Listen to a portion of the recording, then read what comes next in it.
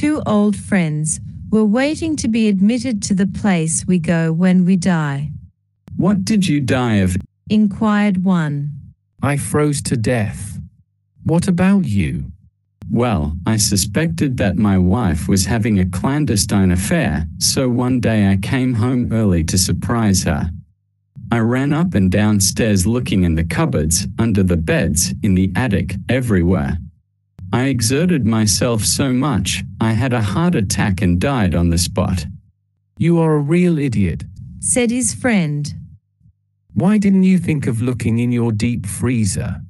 You could have saved both our lives.